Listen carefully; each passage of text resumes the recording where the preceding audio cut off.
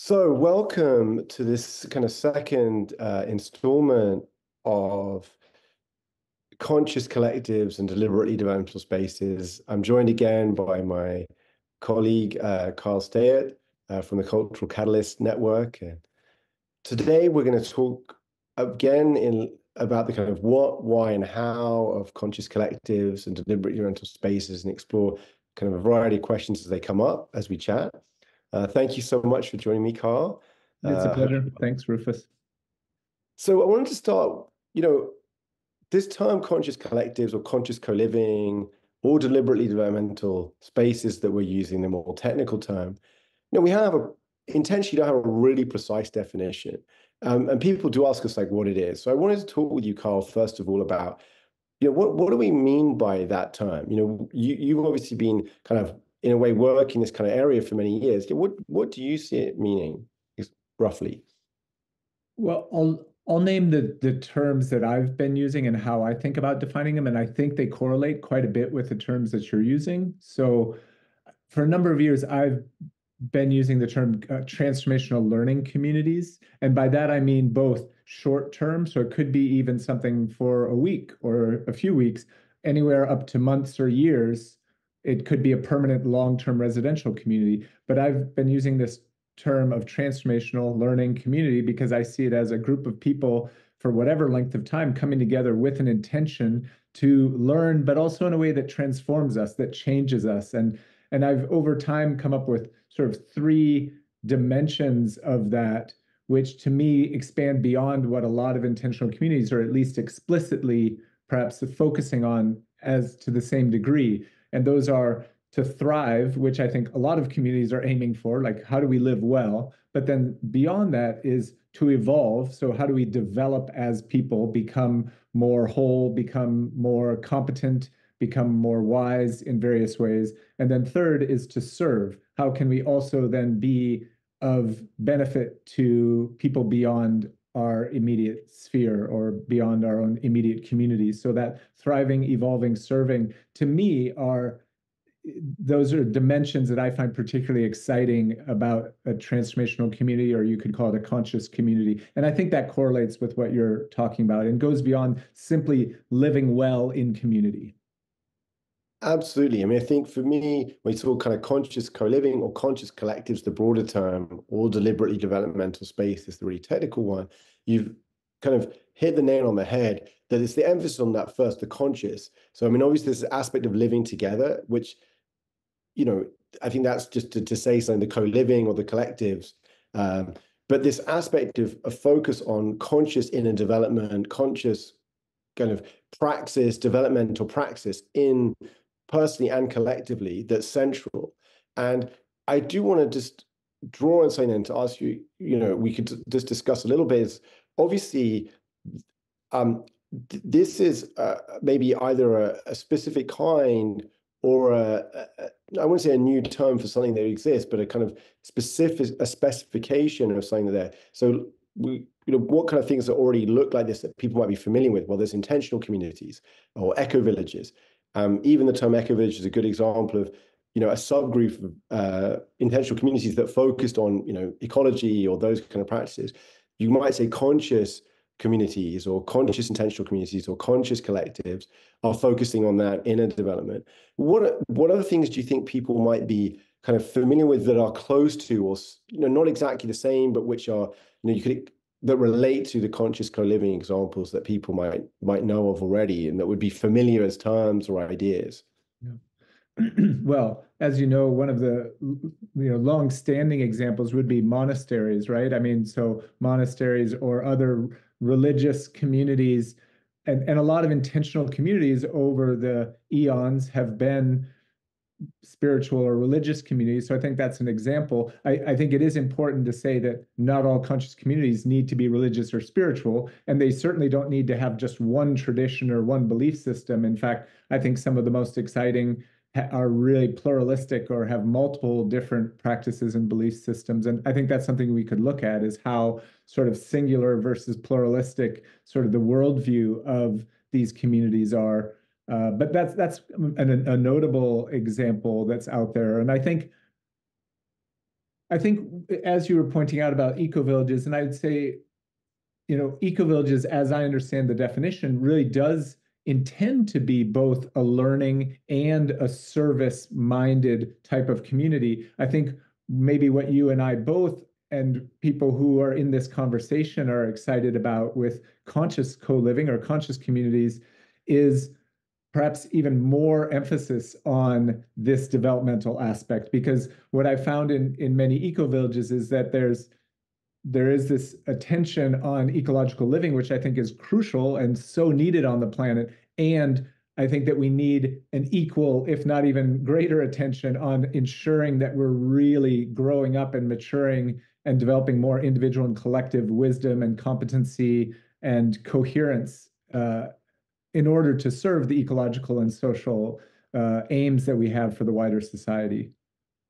I think yeah, absolutely. And I think to build on that, there's a couple of points, which is that, so first of all, this conscious co-living term, you might say, you can think of monasteries, and this is conscious co-living is that's kind of like at the strongest end, of what you might think of as conscious co-living, but it is one real example where clearly Buddhist monastic, Christian monastic, others have this really explicit focus on some kind of spiritual development or evolution, you might say.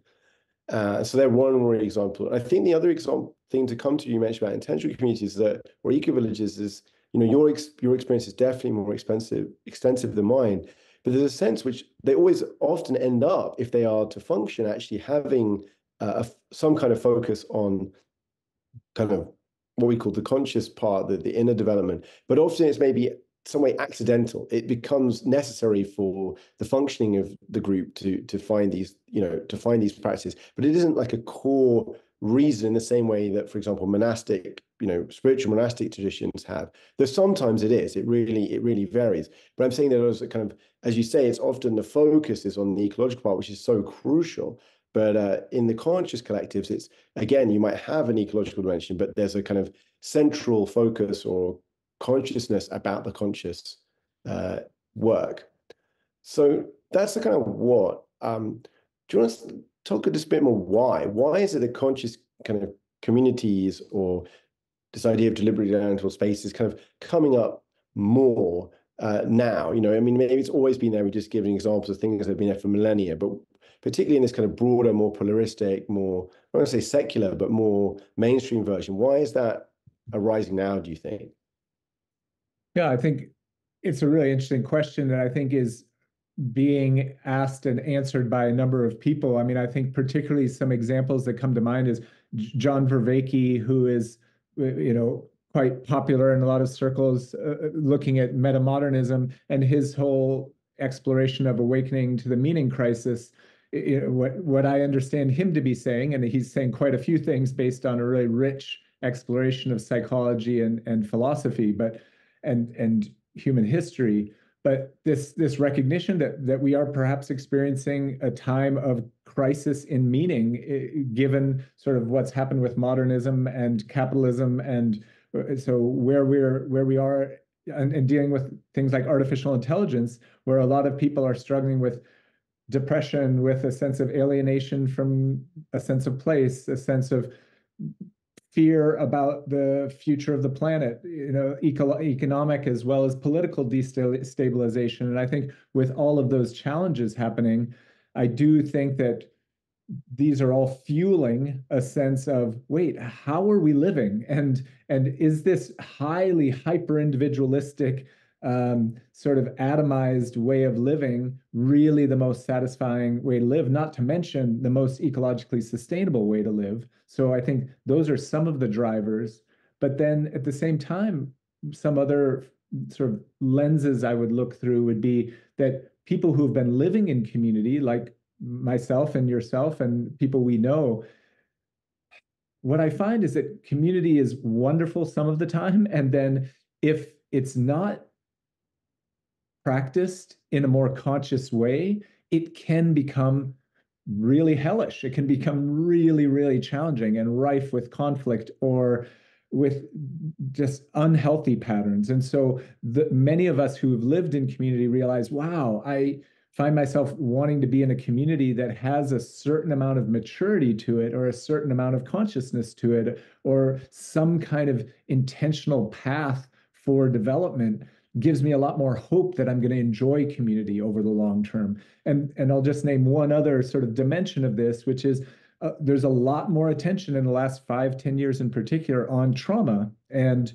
the understanding trauma as a much broader phenomenon than simply people who've gone through war or experienced physical or sexual abuse as children, which of course are significant and painful forms of shock trauma. We're understanding trauma in a much broader sense as well, to be ways in which people from a young age have not received the sort of empathy, care, connection, belonging, attunement that really all beings, or human beings especially, thrive on. And with that understanding, we're recognizing what it takes to individually and collectively create a really healthy environment to raise children, and to simply raise ourselves, to have healthy relationships with other people. And so I think all of these factors, awareness of trauma, awareness of various social, psychological, ecological crises, are all driving a longing for more meaningful, robust, mature ways of living together. I'm curious if that resonates for you. I think that resonates massively, Carl. Yeah, I think and just to kind of trace out, I think what you said is like, so first of all, there's a personal collective need where we see the challenges and the breakdowns of our society. I mean, we even say this life itself, the second Renaissance moment, where there's a breakdown of modernity, or of the paradigm, the system we've been in economically, kind of psychologically, politically. And, we hope of something kind of coming next, but people are looking for different ways to live. And one of those is to live more in community, or more collectively, or more in neighborhoods, or with connection, particularly if you're trying to pioneer or like live differently from the mainstream as it currently is. But then, as you say, there's a second point, which is, oh, wow, that sounds great, but whether you've done it, whether you even haven't done it, but you've got all those kind of the bad stories of what flat sharing even could be like, or you have done it and you see that this kind of conscious part is crucial. And I think, just to tell one anecdote that really struck me was that I got through people, I didn't live there, but I got to see one, like a really famous kind of basically squatter collective in Barcelona, that were founded by basically kind of an ecological group, people really doing stuff on climate. And I guess it was just incredible. I was meeting, it's now about 15, 20 years on, I was meeting one of the founders, and he's like, well, it's, we were all just kind of anarchists, and, we didn't really, we all thought it was about governance, we was going to do consensus. And there's this incredible breakdowns in the community. No one, now that nothing can get done, there's all this falling out. And he's like, well, now actually, what we got advised is we should all go and do therapy. And I thought this was a very revealing thing, that from a kind of, oh, we're just going to do this thing, in this case, fighting the bad aspects of kind of capitalism and consumer capitalism. And then we're just going to have this kind of decision-making system that will all make it work. And then this realization that inner development was absolutely crucial. And they'd reached this complete, governance breakdown where no decisions had been made, and, people weren't speaking to each other, and people were leaving. So I think this really classic, it was a kind of the arc of perhaps the original vision that not just others, but myself and gone through, of this realization of the need for the conscious part of co-living. So I think that really resonates, and why I think there's going to be a rise in this interest in this work. So I want to then come a little bit to the how. So what have you seen? I mean, what have you seen over the years really working as examples? And what, obviously, we can come to also, I think we mentioned in the last episode, we can revisit, some of the things we've even been kind of researching or experimenting. But, over the, last few decades that you've been looking at this, what have you noticed, are like, if someone said, well, I want to do conscious co-living, we're going to we're forming a community, or even living together in, I don't know, some kind of large flat share in a city, and we want to do it more consciously. Where would you start? Yeah. I love this question. It's one that I often explore with people. And so first, I want to name a caveat, which I wish I had said at the beginning of the call. If I didn't say it in the last call, I want to say it every call, which is, I'm passionate about this as you are. It's a subject that I love. I do think I have a certain amount of experience, and I want to acknowledge that I am continually humbled. Like day after day, I am humbled and encounter my own limitations as a human being through the exploration of community. And particularly when I try to facilitate or be a leader or a catalyst in communities, it constantly reflects back my own learning edge and my own growth edge and my immaturity and etc. So I think that's important to name, and not just for me being honest about myself, but I think it's actually part of what we need in community is like the ability to, yes, on the one hand, acknowledge our experience and be real about it, but and I don't think we need to be shy or, but at the same time to also recognize that we are imperfect human beings and that most, if not all of us, have our own quote unquote trauma or, immaturity that we're still learning to heal from or grow up into, no matter what our age. And so, having said that, when I think about what helps a community start and whether and function well, whether, as you say, it's a small little community project, like a few people sharing a house or a flat, all the way up to hundreds of people in an eco village or another kind of conscious community. One of the first things I would say is being really clear about our systems. And by systems, I mean the sets of agreements we have about how we're going to operate. And that includes what's our system for membership? What's our system for decision making? What's our system for dealing with conflict? What's our system for dealing with finances? Like, in other words, having some really clear shared understandings of how we do things. And and in particular, I would say the decision-making piece or governance is a really critical one because it's basically how do we exert power together? Like and who makes decisions and how do they make decisions? Is it everybody who's living in the community or the house or the neighborhood? Or is it the people who have lived there for a certain amount of time? Does it include people who are passing through for a couple months or not? Those are critical questions. So that governance question. And then related to that, I think the other sort of system is really has to do with like purpose and membership. So really understanding like what is the purpose of this community? Is it something we all agree upon? And then, so because that purpose will then help define how we create all these other systems like governance, like economics, like membership, like feedback, like conflict resolution, like our values and our purpose really will be the guiding light for the design of so many other features. So we could go into more depth on all that, but those are some things that immediately come to mind for me. And what does this say would distinguish like a conscious, but something more on the conscious collective, conscious community, conscious co-living end of things because one of the kind of points I guess I would ask or I reflect on is that you can have sometimes these written structures, but for example, you might say, oh, okay, you've got this conflict resolution procedure. But then, when some actual significant conflict comes up, the really tough thing is not that there's a procedure written down, but do people kind of follow it and follow it in good faith, follow it with their heart. Mm-hmm.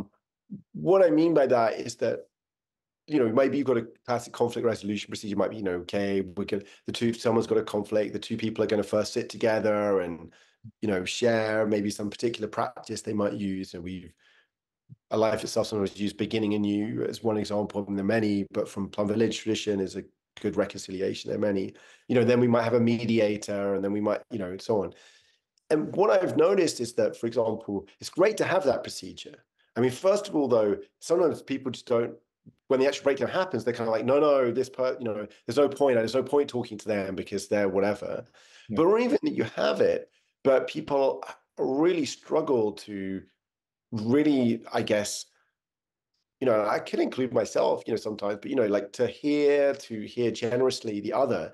And in that case, no matter how great the procedure is, it doesn't go that well. Yeah. So what I guess question I have to you is, what do you think distinguishes, many kind of communities have those kind of rules about the government or other things. What makes them more conscious, and what's this kind of, a conscious co-living, is it that there's, what is it that's there? Is it that there's stuff emphasized in the actual inner practices and how that works out in terms of these things? Or yeah, can you say a bit about that?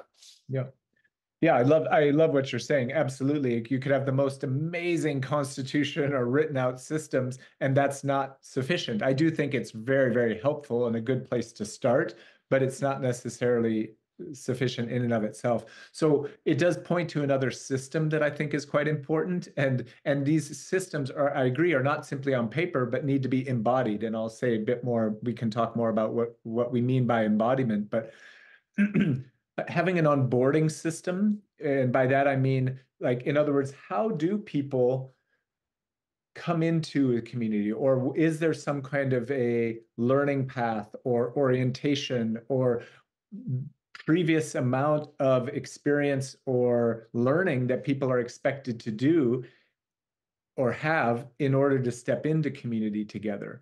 Or is there actually an ongoing practice or set of practices within the community? So either that kind of onboarding or ongoing practice, I think, is really, really important to the embodiment of these various skills or systems. So for example, let's get to be concrete.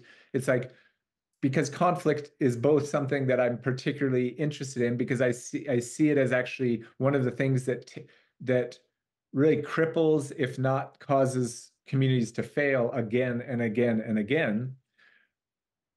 You can have, as you said, a written out conflict resolution system, but that to have that fully be functional and embodied, people need to have some kind of background in, as you said, like, how do you listen empathically? How do you mediate conflict? How do people work with conflict in themselves? Just how do they take time to sort of take self-responsibility? That does take typically some kind of training or learning or developmental path. People might simply do it experientially by living in community, but in my experience, it can be very helpful to have some kind of explicit learning pathway in a community, and ideally an ongoing practice. Nonviolent communication is one modality that gets talked about a lot in the intentional communities movement. I think, again, on paper, it could be applied in a way that could be deeply disconnecting. It could be, people could use it in a very dogmatic or rigid way that could really disconnect. But if it's embodied in a really fluid, mature way, I think it can be a really profound way to take self-responsibility and be sharing power in how we both think and communicate. And so, again, it's not a cure-all, but if it's maturely embodied, I think it can be really profoundly helpful. And there are many other tools as well, whether it's meditation, whether it's therapeutic modalities, etc. So let's just spell this out for myself and maybe also listeners. So I think, so one major characteristic of what we call kind of conscious community or conscious co-living is that maybe parallel to the classic structural things that you would have, a constitution, your written purpose, which, by the way, I emphasize, even when written out, they are in some way embodied, that in theory they've been created together and things like that.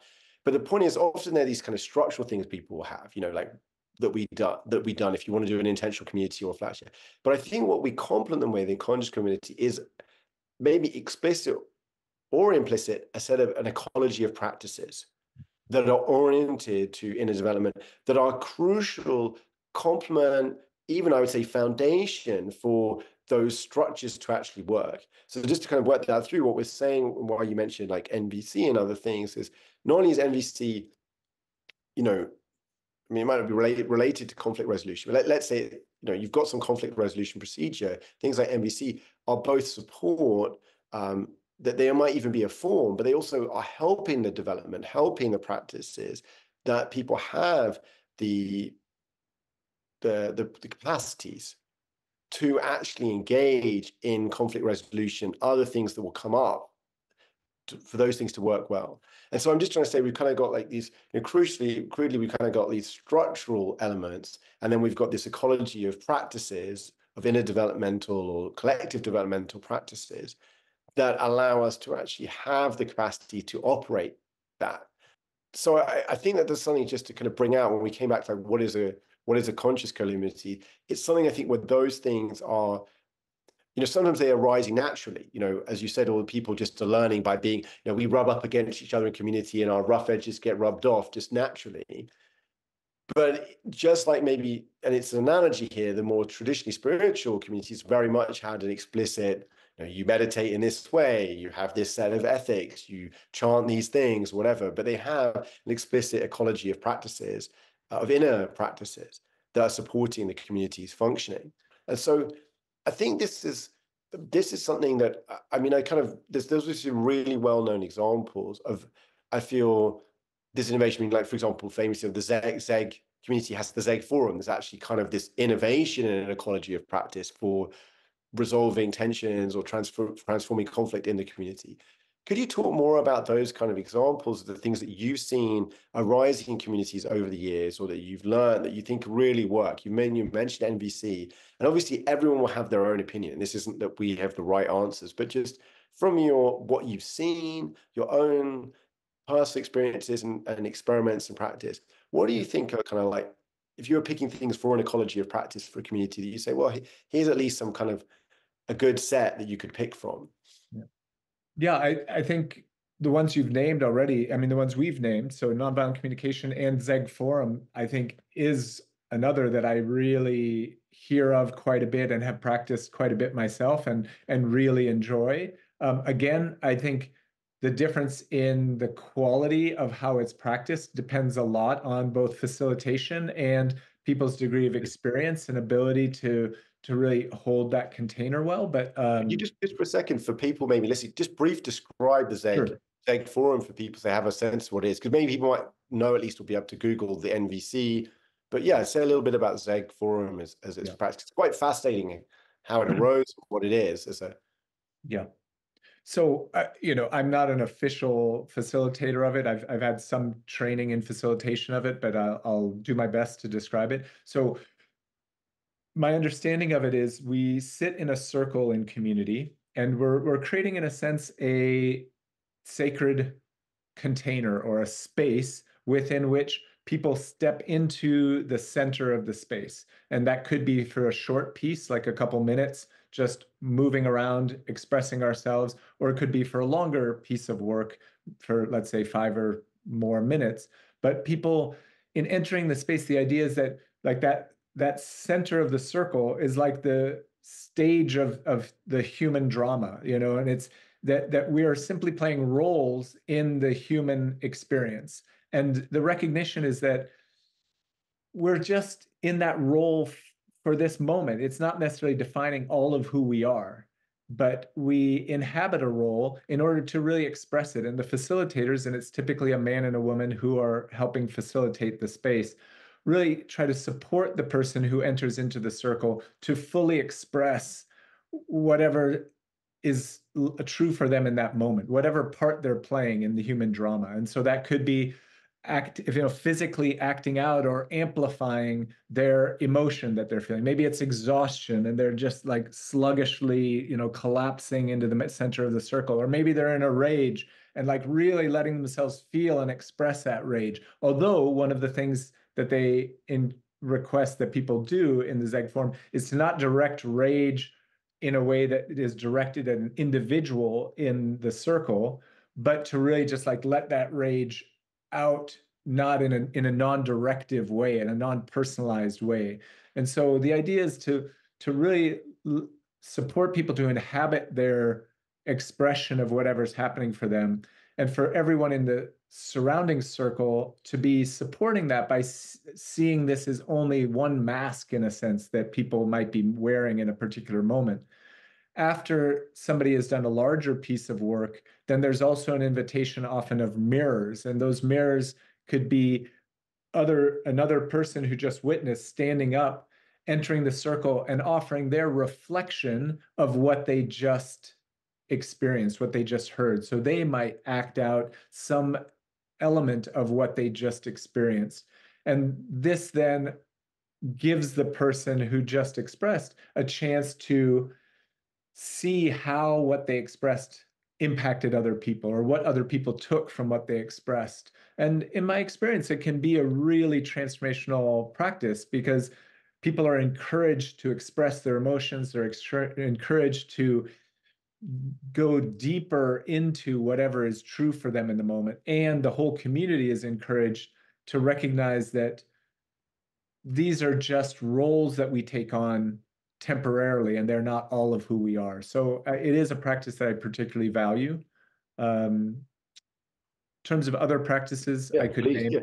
I could name just a couple others that come to mind. Restorative circles is one that gets, which is a form of restorative justice, is an approach to transforming conflict, which originally was developed in Brazil by the people living in the favelas of Rio de Janeiro, and a fellow named Dominic Barter from England, who was living there and is living there, developed this approach to restorative justice called restorative circles, which is a very community centric way of transforming conflict in a way that really encourages circular listening so that everybody in the circle gets heard and gets whatever's important to them reflected by others in the circle.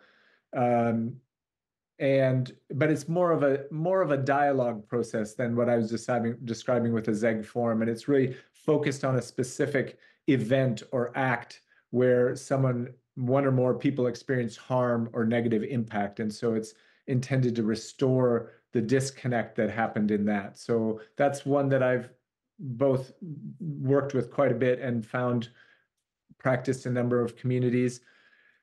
Therapeutically, I and others have found some awareness of practices like internal family systems therapy. There are many other forms of therapy that are related, but just a practice that helps us develop more compassion and awareness for the multiplicity or the complexity of our own personalities, can be both helpful to individuals, and when a community has a shared awareness of these kinds of internal family systems that people have, also seems to support communities quite a lot. So those are just some examples.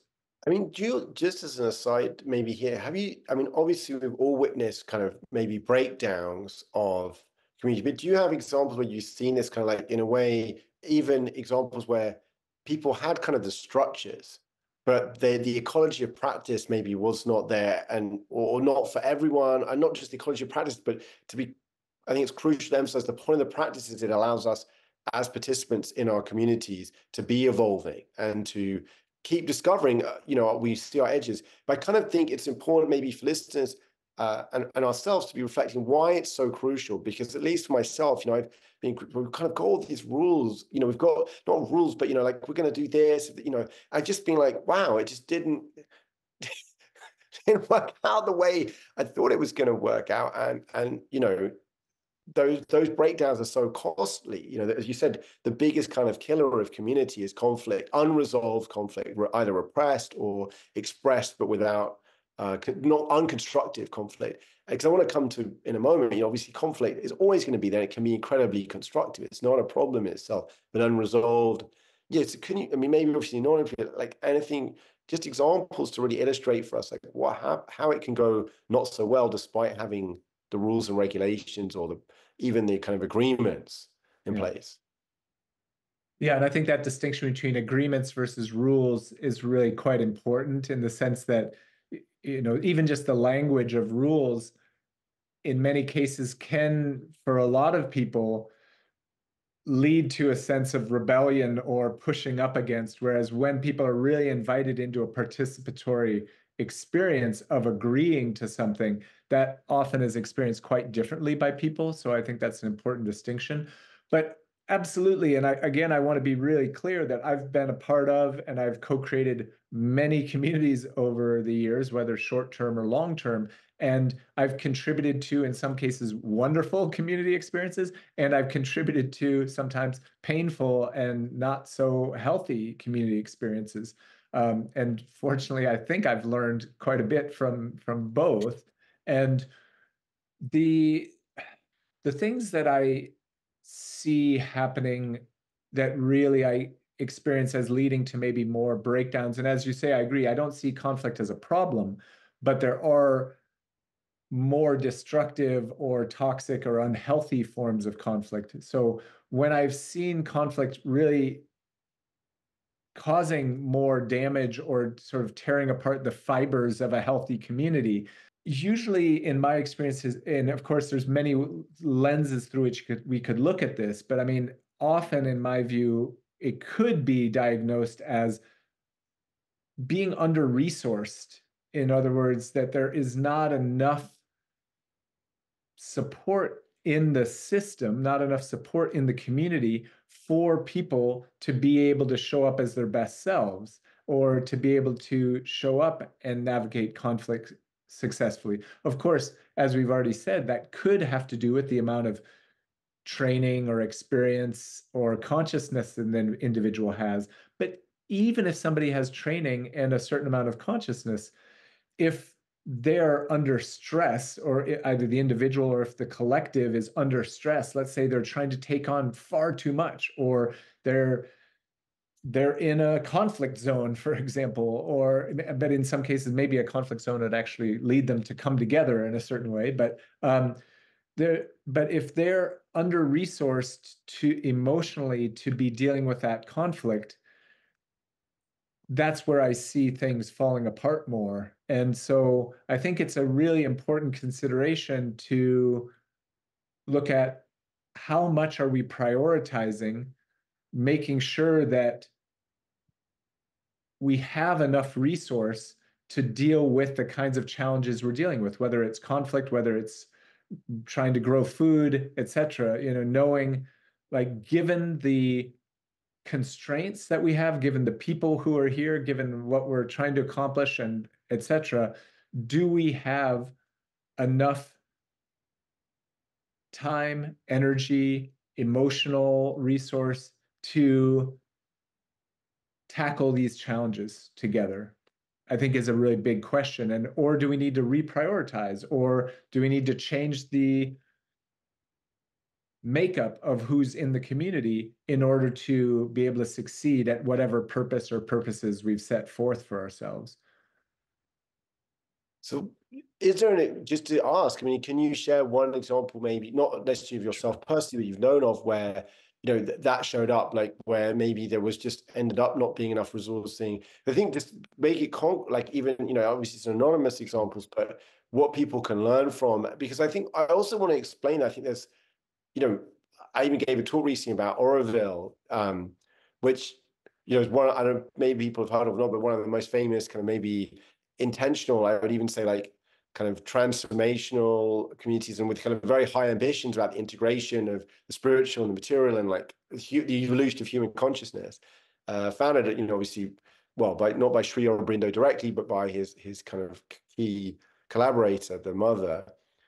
And that went through this this is this community based on Sri Aurobindo's work, this incredible, like, I guess, spiritual, I don't know, was a genius, like this kind of incredible figure of the 20th century, integrating East and West, this whole view of human conscious evolution. And there's this incredible civil war that takes place basically within Oroville at the big, and it's kind of soon after its founding, that for me was really kind of, I guess for me, I didn't see it as I mean, I wish for them that it hadn't happened that way, but I also see it as like, wow, Oroville still exists, but also maybe these are things we have to do. And in their case, no one was killed. Maybe people didn't talk to each other for some time, but some of the people. But it was like really,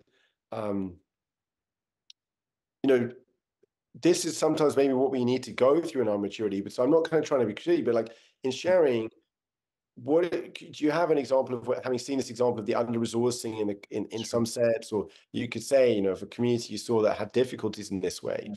Yeah, sure. Let me just name a couple examples, and I think I can do so relatively and honestly. Or they actually, what I'll describe, I've seen in more than one community, in fact. So one would be an example of community where, for example, certain dynamics related to race or gender are so in race, gender, age were so intensely polarizing to the community that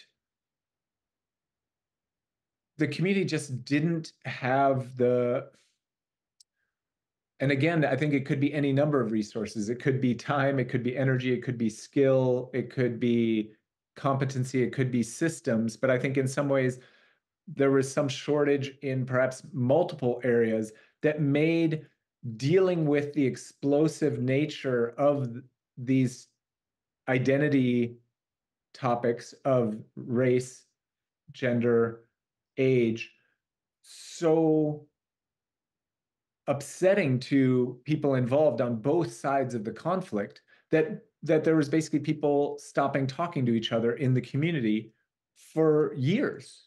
And so, in other words, like schisms or breaks in the community where people are simply living alongside each other, but not engaging with other members of the community. And I've seen this happen in multiple communities. And I don't see this as necessarily like a shortcoming of the individuals or even a shortcoming of the community or of intentional communities in general or conscious communities in general. But I think it's reflective of the larger society we live in. I mean, these issues of race and gender, for example, patriarchy and white supremacy are both being named and talked about quite regularly now in the wider society. These are huge cultural forces that are politically causing huge rifts. And particularly in the United States, I'm more aware of that context because I've lived there and worked in a number of communities there. That political cultural conflict in the wider society is showing up in intentional communities and in conscious communities as well. And in those cases, it can be more than the community is resourced to handle. And again, I wouldn't say resourced in any one particular resource, but in a number of these dimensions I mentioned. So that would be one example. And I can name another, but I'll pause for a moment if there's anything you want to say, or I could continue. So just to get concrete in one of those, so let's pick, I don't know, what would be an example of an actual conflict that, like, Sure. what was the actual issue that would showed up in the community Sure. over race or gender? Yeah. And Sure. what would be the kind of positions that would come? Because I want to spell that out and then maybe briefly talk about maybe any examples where that has been successfully, Sure. that conflict's been. But to start out with, it's just good to have a really concrete example of like what was the question of how one should address. Yeah. Sure. I mean, I'll be as specific as I feel comfortable being, given that I want to keep it anonymous. Again, and it's because it's something I've seen in multiple communities, not simply one. But so let's say in a community, you have two people have an interaction. Maybe one person is of a particular ethnic background, another person is of a different ethnic background. And in that exchange, and it's usually not one exchange, but I'm just saying there is at least one and usually multiple exchanges of some similar kind where a person of one ethnic group says a particular thing, which this other person of a different ethnicity experiences as deeply upsetting, offensive, problematic, disconnecting, etc. And whether they in that moment or at some point express their upset about it, and the way that the other person responds to that upset doesn't lead to more connection. They actually respond by trying to justify or explain or say that wasn't my intention, or you're being too sensitive, or there's many possible responses that don't build more connection. And so with that, the disconnect between those two individuals, as I said, it's usually not one event. It's then that maybe happens, maybe nothing more happens, but then another incident, maybe with one of those people, happens again, something along similar lines, until something really explosive happens where one or more individuals says, I can't take it anymore. You are being too sensitive or too insensitive or whatever, and accusations begin to escalate, usually in both directions, to a point where one or more people are no longer willing to engage with other people in the community. So that's as specific as I feel comfortable Yeah, going. no. But that's again a pattern which I've seen many times. What would you say then is where does the conscious co-living parts come in? It's like the capacities, both of the parties and the surrounding, to help resolve that conflict in a constructive way. Yeah. And what is that? What will transcend or transform that conflict? What have you ever seen that happen, and what does that look like? Yeah. Yeah. Yeah, absolutely. And so it's going back to things we've said already in this conversation, but the combination of having some clear practices and I would say agreements and practices for how do we deal with these moments, because they will arise. So having those mutually understood so that there's shared understanding of the whole community is tremendously helpful. And having people not just understand those things intellectually, but having a certain amount of embodiment or practice with how do we slow down when conflict begins to arise?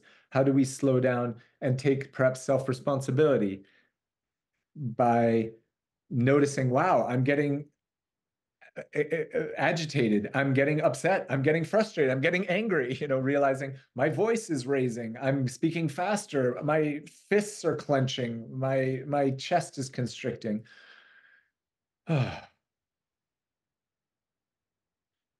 Noticing those things, realizing that we can pause, slow down, not just realizing it, but doing it. Easier said than done. I've been training and practicing, even teaching this for years, and I'm not always practicing it. Fortunately, I am able to practice it in a lot of cases, and I'm able to support other people even more effectively than I can support myself in it. But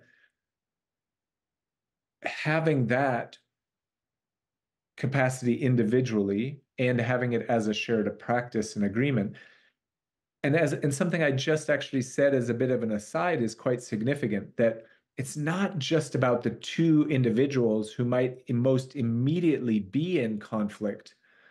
It's not just their capacity and awareness and skill, but it's actually the others around them who are actually going to be the more resourced people in that moment. So in other words, third parties, somebody who might be able to step in to informally or formally help slow the conversation down, help offer empathy to both people, help people find a way to hear each other.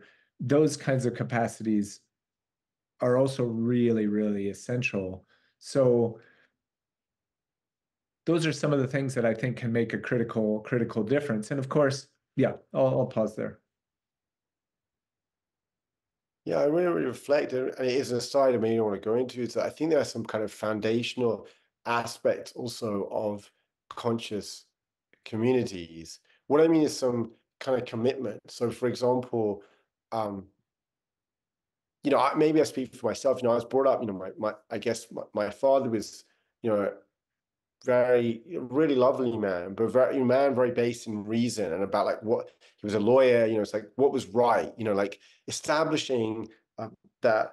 And I notice even in our society today, and I'm just mentioning, I guess, is that there's a lot of emphasis like, well, who's right, and in some ways, I also think there's some foundational commitments implicit in what you're saying in most communities, kind of like a commitment maybe to kind of a certain level of compassion. It doesn't mean tolerating what that is, which is unacceptable, and we could easily imagine things right now. But I want to go off into that topic. But obviously, some very charged situation, Israel and Gaza right now, or other situations. And I picked that one particularly because it's one in which one can at least imagine good faith people on sometimes either side of it. But what one notices, I think this is crucial, is that we often exist in a world now where it's like one side or the other is beyond the pale. You're either an anti-Semitic or you're condoning genocide. I'm picking a silly example. I don't want to, but it's incredibly charged field, and this commitment to somehow compassion. And even in the most extreme case, I know another example is obviously Ukraine, where how can we, some people might say, well, how can we have any empathy or something with Vladimir Putin or whoever it is? I don't know what people's thoughts are, but I think there's some kind of these kind of core commitments also of this. There's a kind of certain humility and this kind of really subtle lines that start, I think, that are to walk, which are deep in most kind of wisdom traditions. So, how do you have deep compassion, but without tolerating or accepting? It doesn't mean condoning something that's kind of somehow not right. It doesn't mean condoning cruelty or standing by while some unacceptable thing happens. Absolutely. But there's something kind of deep in having kind of a compassion, understanding, that's there in a world at the moment where there's often, funnily enough, incredible righteousness, and I've seen it in myself, in my life, and then the anger that comes with righteousness, which is always I'm speaking again only for myself, maybe, but I always see comes back to some pain or hurt in me that almost always is the real reactivity in myself is always related to some kind of wound that I've not fully healed. Being on the playground as a kid and being pushed around, or that, whatever it is, sometimes the trivial, my sister got more pocket money than me or something, whatever it is, I don't know, it could be of the really, I got, whether it's really strong or really seemingly minor. And I think that there's some kind of underlying commitments that they're there that I notice, which are very, very hard to maintain. I'm always struck to end on this point, which is the story, even the Buddha, this is a story, I think, where he goes to one of his sanghas, he's traveling around, and there's been this fighting between the precepts master and someone else over, one of the monks claims that the other monk kind of offended him by doing something disrespectful. The other monk said, I didn't do it. And like the whole community has become riven between these two factions. And, the Buddha even goes and pleads before the assembly, like, please, brothers, like, go away, but this isn't any of your business. He goes off to the forest and is like, okay, I'm going to practice here. Like, so but I think that we are growing as a human. I have faith in some way that while there are many ups and downs, that there's kind of hope in our evolution in the human condition. And that part of it is this, which is this ability to transcend even the most deep conflicts. So I kind of want to come from that point, which is... Can I just say something something on that? Yeah. Yeah, I appreciate what you're saying, and it resonates deeply for me. And so, we've named nonviolent communication, and I've mentioned restorative circles, and those are two modalities which are very, very much rooted in this compassionate understanding of human motivation. And again, what I think is critical is that it also necessitates, and both of those traditions speak of the importance of accountability. So like, it doesn't mean there aren't healthy boundaries and consequences and accountability for actions. I do think, though, it's really important that we complement compassion, as you said, with healthy accountability, and we make sure that we keep people safe. But they can coexist. This kind of radical empathy and compassion can coexist with really healthy structures, and making sure that we don't allow people to continue to behave in ways that harm others. So absolutely, and having that as a central tenet, and as well as this understanding that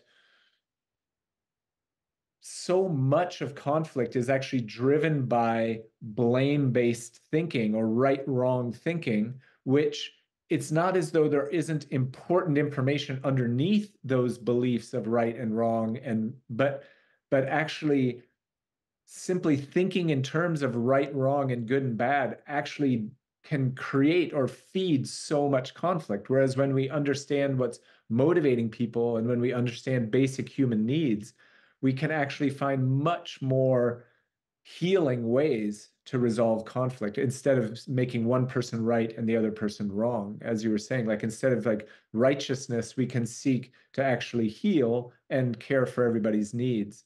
And I think, again, like, having a trauma-informed view of conflict, I think, is something that is still in its evolution right now, and I'm really excited to be hopefully contributing to, is how can we actually have a justice system, whether it's in a community or in a society, that actually recognizes what it takes to heal trauma rather than simply believing that punishment is going to correct people's behavior, which it doesn't seem to do at all. Like we see it again and again in that punitive justice systems that use punishment rather than accountability actually lead to recidivism, like repeated offense.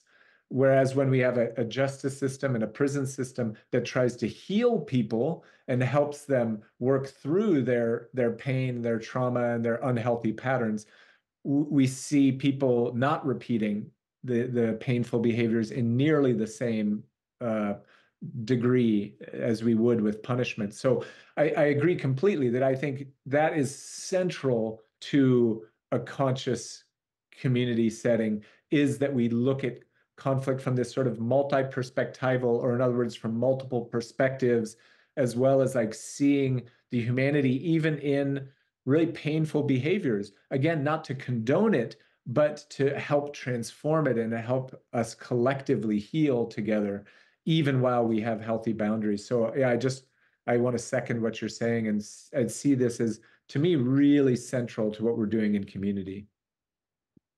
So I want to come back now to a couple of like more specific questions, if that's okay. So Sure. one of which was like the kind of spectrum between, let's say, more casual to more maybe disciplined ecologies of practices in the community. So what, to kind of come out to that, what by kind of strict and kind of casual, what would we mean in terms of an ecology of practice? Can you give an example of quite a strict one? I don't know, like Aikido, or I don't know, or monastic, and what would be a more casual ecology of practice? And just have a sense of people to have this idea, the spectrum. Yeah, I mean, the most immediate examples that come to mind for me is like at the more strict end of the spectrum would be a monastery, would be, whether it's a Christian monastery, whether it's a Buddhist monastery, but where there's a very clear, perhaps even required schedule of the prayer or meditation, people all eating together, people working together for the sake of the community. Like in some of these communities, the far end of the spectrum would be, in a sense, your whole day is scheduled out, and most of the day is in service to the whole or in shared practice with other people. And so that, and I'd say often, not always, but often that goes along with also a clear leadership hierarchy of some kind, where there's either an individual or a group of individuals who are more senior, who are directing or dictating that schedule, and as well as the decisions and the functioning of the community. So I'd say that would be a more strict end of the spectrum of an ecology of practice. And then the far end of the other end of the spectrum would, if we're calling it a conscious community, would be perhaps a group of people who are inspired by things like reinventing organizations, or some integral theory, or who want to live together consciously, but perhaps set a high premium on individual choice, self-organization, collective leadership, etc., where perhaps nothing is required, or very minimal amounts of things are required. Perhaps simply there's a weekly meeting, and maybe even that is not required. But I don't know that I've experienced. I'm trying to think the furthest I've experienced at that end of the spectrum, and probably the furthest, if I would call it a conscious community, would be there's some kind of meeting that happens on a regular basis, and people try to have meals together. But really, there might be a lot of diversity beyond that in terms of what people do with their time and if they do anything together. I mean, that's something I don't want to explore too much here, because it could come for another episode. But I've often wondered, at least a hypothesis I had quite early on, at the beginning of life yourself about 8, 9 years ago, was that in terms of stability or feasibility, there's sort of a U shape. Like it's quite easy to be very casual. I mean, in some ways, I wouldn't say they always sustain as a community, but people come and go. But flat shares happen, if you like, and that. But at the other end, we also have very good examples that pretty like strict ecologies of practice communities have survived for a long time. But that it's kind of difficult to maybe be somewhere in the middle. And I don't know. I mean, it's something I'd like to we could talk about a bit more. But I guess is to say for me, I mean, I also would say that to really be a conscious community with very loose practices, people have to have a lot of self-discipline. The classic reason you have this whole schedule is, as we all know, it's hard to go to the gym all the time. It's hard to meditate on your own regularly or do all those inner, both personal, but maybe collective practices that make a community function. In a way, you have to be very enlightened to have a very limited ecology of practice, or at least a shared ecology of practice. I mean, would just any comment on that idea that there's like, it's difficult, it's obviously, it's quite easy to not have too much agreed. We all live in quite individualistic setups, but I've certainly seen co-living environments, quite a few like that, which clearly function, but where. I lost you for a while. Let me just reiterate that in case I had a breakout, which is to say, I don't know how much you've got, but there's this kind of spectrum of very casual to very strict. Is it possible to coexist in the middle, or do you have to move more towards the strict or more towards the loose? Where can people exist on this spectrum? I think it's an interesting question that I think is difficult to answer without getting a lot more precise about what we mean by conscious community, because the way we're talking about it in a very broad sense. And so it really would depend for me on where we're drawing the line, like what actually makes a community conscious enough, or is it simply a continuum? Yeah. Because I mean, I'll use an example that is one of the communities I've lived in for a number of years, is the Findhorn community in Scotland, which many people know of as a community that's been around since the 1960s, and interestingly identifies its broader community as an eco-village, but really was, by most people's understanding, it was founded as a spiritual community. Or certainly spiritual inquiry has been a really central aspect of the community. And what I think is interesting there is that historically, there had been, in the earlier stages of the community, a requirement to meditate every day. And in fact, in the earlier days, a decade or decades of the community, one of the founding members, they would basically send people, or they would go wake people up if they weren't at morning meditation. And so in that sense, it was at a time quite structured, and with very specific expectations. But by the time I lived there, which is in the last really, I guess, 20 years, really there was no one central community. Like the community had sprouted into a number of different dimensions, which really couldn't be defined as one intentional community. I would certainly define it, though, as a conscious community. There were really principles by which the community as a whole aspired to live. Many people meditated, but meditation wasn't required. In fact, really depending on which aspect of the community you were a part of, you weren't required necessarily to do anything to fit within the wider community. And there was not one belief system. I mean, some people were very much into some kind of Christianity, or some people were practicing Buddhism, or people were atheistic or agnostic. And yet that community functioned and continues to function, I think, beautifully and imperfectly, like many communities, in a very pluralistic kind of way. So I'm cautious about making any kind of like absolute statement about how structured a community is and how conscious it is and how durable or successful it is. Yes. No, I mean, very, very good. I mean, there is this paper of John Sostis' various, which is, yeah, I think it comes back to, I mean, it's kind of interesting what you say is, at least at the beginning, it had quite a strong ecology of practice that was quite coherent, and that over time you might say it's almost become quite diverse. I mean, one question, I think we're coming towards our end for today, but it's to say, you were saying one thing I'd like to also talk a little bit about is the spectrum of or degree of shared leadership. There's kind of communities or conscious kind of communities or collectives where you have like individual leadership, and there might be a leadership team, or to even like fully kind of like maybe self-organizing or self-management. Do you want to, could you say a little bit about that, or your thoughts about that, reflections? Yeah, I think it's something that is really important for communities to be consciously grappling with or reflecting on together, because while I myself have been a part of hosting and facilitating what I would call as like learning spaces, and sometimes we've even called them like learning communities for a certain period of time, where myself or a group of us are acting more as facilitators or trainers or leaders of that community for a certain period of time.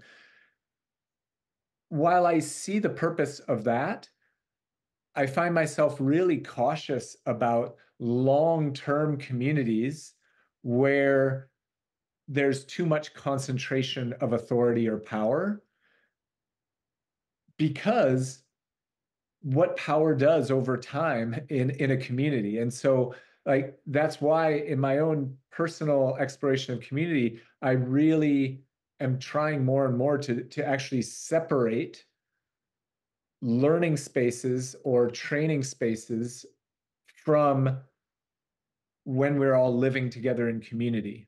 Because if you have somebody who is really a strong leader or teacher in one domain in a training, and then you're living alongside them, they continue to inhabit that teacher role or that leader role ongoingly in a community, you have the potential to have the guru phenomenon, or the what I think can easily become unhealthy.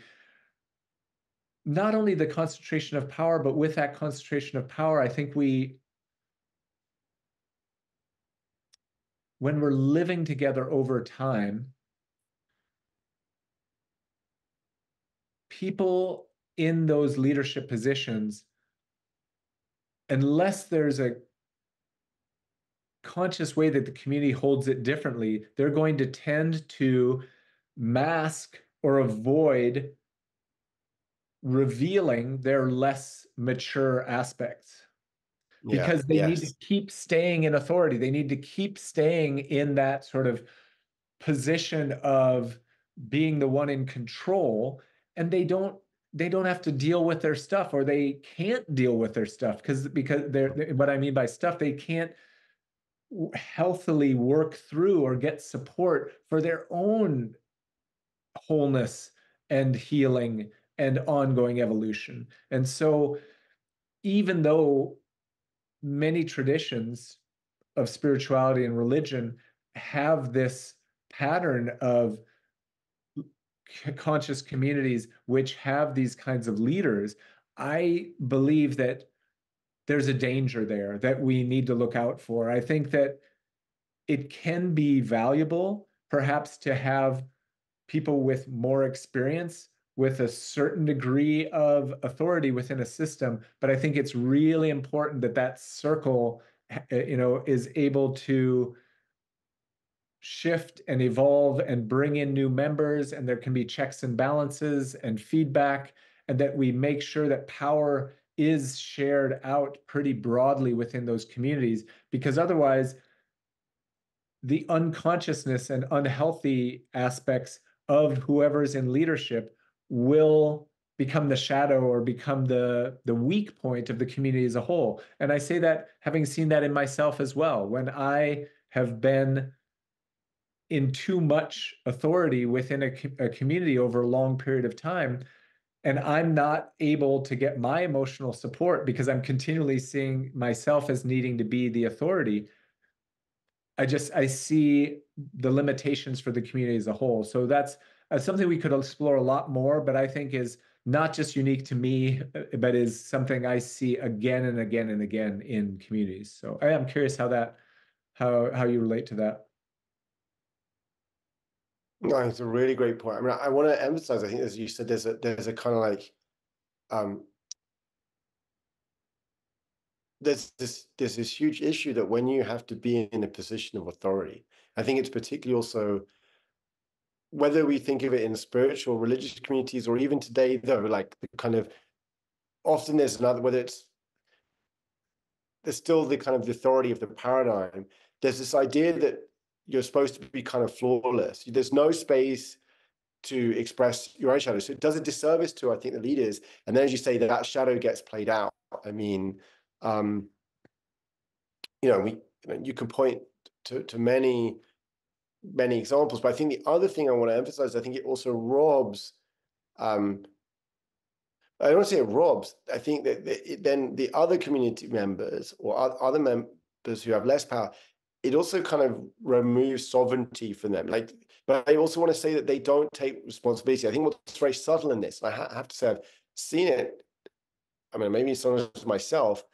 I mean, there's a huge desire in us sometimes to surrender our responsibility as human beings. Including my, I want to, I want this to be decided for me by somebody else. And I think that that's the subtlety of this, is that often, we're wanting to give up. I don't know, I mean, to bring it to, I recently watched the second episode of June, which you may not, but I think very much more than the books really pulls out this aspect of the desire to have the Messiah, to have someone that we then surrender our responsibility and will to, and the ambiguity of that figure. And I think I've even noticed, just to say for myself, sometimes, I won't say who, but in a way, I was very impressed by, like, there was a Zen master who kind of, in a way, was very authentic of, like, wow, I'm still dealing with, the shadows come, or like I've received Dharma transmission, but I'm still dealing with stuff. Was I expecting him to be kind of totally non-reactive? Everything's always great in his life, and I noticed myself, I was almost disappointed that he was acknowledging that, like, no, it wasn't, while he had all this wisdom, no, there was still reactivity he was dealing with, or still suffering that would come up for him. And I think that there's this kind of tendency to seek kind of perfection, or even like to hold our dreams. And I think that this is a very complicated thing. It's a great part of, I think, the maturity of a community. And I think to add, it is a dance, because the other side of it at the moment is, like, that also say myself, is what I call the equality complex. Right. There won't be any leaders. I remember I first went to Plum Village. I was like, why is Thich Nhat Hanh giving the Dharma talk? Why is he giving the Dharma talk every day? Why isn't it someone else? And I think there's some dance in our ability, and I think they're actually related, which is our ability to be set, to know our own agency, and, if you like that term, sovereignty, I don't know, but when I'm safe in that, I'm able to delegate and be like, okay, this person knows better about this thing right now. We're going to listen to them, or they're going to be in charge. But, but also has the ability to not delegate it too much.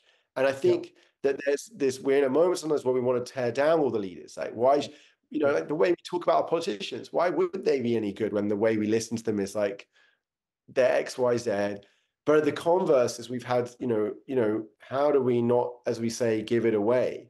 And we see both of those play, I think, in many political elections or political situations. I know that's a very less spiritual one, but I think it's this kind of aspect. So I think, for me, just a real reflection, it was very powerful, your share for me there, is that this is something about the maturity of community in general. And another big part, which is the kind of the degree of consciousness of each of us as participants, actually creates the circumstance of whoever's is leading in any given thing. Maybe it's just today who's running the cooking, to each one. So I think this is a very, very rich point. And I mean, again, I'm always struck. I come from a Zen Buddhist, and it's like, I remember, like, Thich Nhat Hanh begins, I think, the heart of the Buddhist teaching is saying the Buddha is a man. He was a man like any others.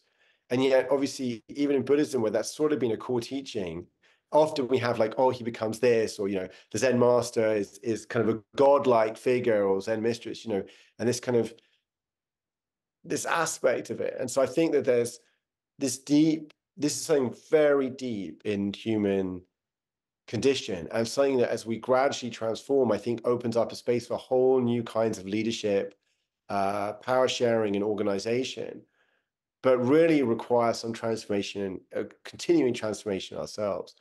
Yeah. So, yeah. I think it's very, I think on that note, it's great. I mean, if any last comments to you, it's a great note to end on, which is that I think is one of the big parts of the future community is like who, the nature of leadership. Yeah, beautiful. I resonate so much with what you're saying, which again is it's either the paradox or how do we integrate both. Yes, there's a healthy place for natural authority and leadership, and we should recognize it's really helpful to have elders and to have people who are recognized with more experience. And if we're going to be living together in communities ongoingly where we're really sharing our lives and our worlds, it does, I think, support us tremendously to have a breadth of like encouraging and supporting people into various degrees of leadership so that we don't concentrate power in unhealthy ways. Because as you say, it's not healthy for anyone. Yeah, thank you so Exactly. much. Yeah, love Yeah. all that you're sharing. Well, with that, we'll bring to the end of today's session, and we look forward to you to joining us on our next one. Thank you, everyone.